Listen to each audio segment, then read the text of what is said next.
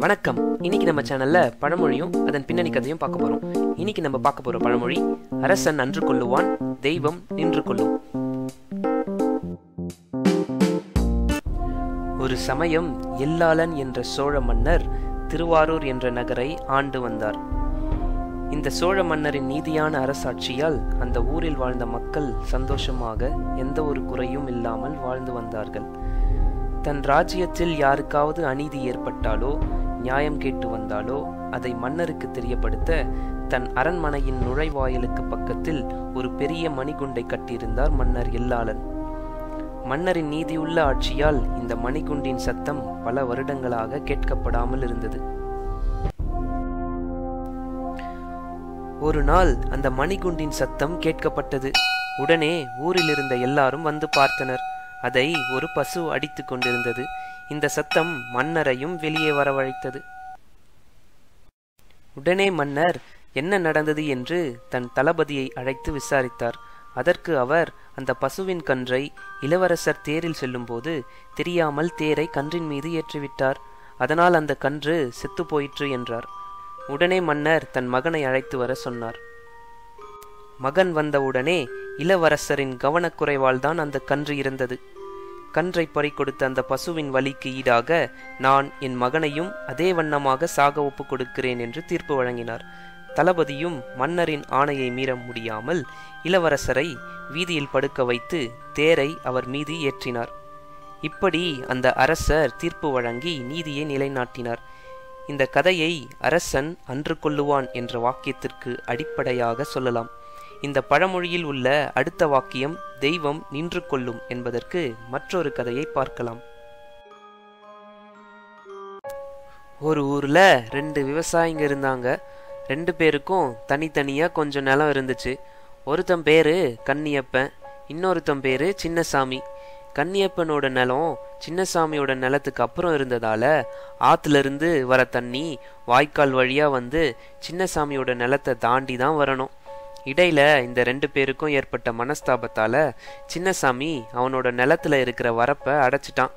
இதனால கன்னியப்பனுக்கு வர வேண்டிய தண்ணி வராம போயிடுச்சு. கன்னியப்பனுக்கு செடியெல்லாம் தண்ணி இல்லாம காயுதேன்னு ஒரே வருத்தம். அதனால அவன் வர பௌர்ணமி அன்னைக்கு இரவு நல்ல வெளிச்சம் இருக்கும், அன்னைக்கு போய் அந்த வரப்பை மீண்டும் திறந்து விட்டுறலாம், விடியறதுக்குள்ள வயலுக்கு தண்ணி பாஞ்சிடும் அப்படின்னு திட்டம் போட்டான். இன்னொரு பக்கம் சின்னசாமி, கன்னியப்பன் என்னைக்காவது ஒரு ராத்திரி கண்டிப்பா வயலுக்கு வந்து வரப்ப திறந்து விட்டுருவான், அதனால நம்ம போய் காவல் இருப்போம் அப்படின்னு வயலுக்கு பக்கத்துல இருக்கிற இடத்துல பதுங்கியிருந்தான்.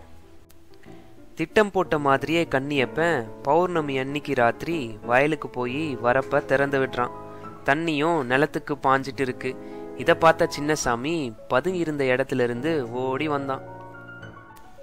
கன்னியப்பங்கிட்ட போன சின்னசாமி, நீ வருவன்னு எனக்கு தெரியும்டா, உனக்கு எவ்வளவு தைரியம் இருந்தா என் நிலத்துல இறங்கி என் வரப்ப உடைச்சி தண்ணிய திறந்து விடுவ அப்படின்னு பக்கத்துல இருந்த மண்வட்டியாலே ஓங்கி ஒரு அடி தலையிலே போட்டான். அடி பலமா விழுந்துடுச்சு. கன்னியப்பனுக்கு வழியில மயக்கமே வந்துடுச்சு. மயங்கி சரிஞ்சு விழும்போது இந்த நிலவே சாட்சி அப்படின்னு சொல்லிட்டு விழுந்தான். இவனுக்கு ஒன்னும் புரியல. என்ன சொல்றான்? இந்த நிலவு வந்து நான் தான் இவனை அடிச்சேன்னு சாட்சியா சொல்ல போகுது அப்படின்னு அங்கேயே ஒரு குழி வெட்டி இவனை புதைச்சு மேல ஒரு வாழைச்செடியும் நட்டு வச்சுட்டான். அதுக்கப்புறம் எதுவும் நடக்காத மாதிரி வீட்டுக்கு போய் படுத்து தூங்கிட்டான். அடுத்த நாள் காலையில கன்னியப்பனோட மனைவி என் புருஷனை காணோம் அப்படின்னு ஊரெல்லாம் தேடி பார்த்தா. இந்த விஷயம் எல்லாருக்கும் தெரிஞ்சு ஊரே தேட ஆரம்பிச்சாங்க. ஒருத்தராலையும் கண்டுபிடிக்க முடியல. சின்னசாமி எதுவும் தெரியாத மாதிரி அவன் வேலைய பார்த்துட்டு இருந்தான். கடைசியில காவல்துறைக்கும் புகார் கொடுத்தாங்க. அப்பவும் கண்டுபிடிக்க முடியல. இப்படியே 1 வருஷம் போயிடுச்சு. இந்த விஷயம் யாருக்கும் தெரியாது, சின்னசாமிக்கு மட்டும்தான் தெரியும். அன்னைக்கு இரவு பௌர்ணமி. இரவு சாப்பாடு சாப்பிட்டுட்டு சின்னசாமியும் அவன் மனைவியும் வீட்டுக்கு பக்கத்துல வழக்கமா உட்கார்ற இடத்துல வந்து உட்கார்ந்தாங்க.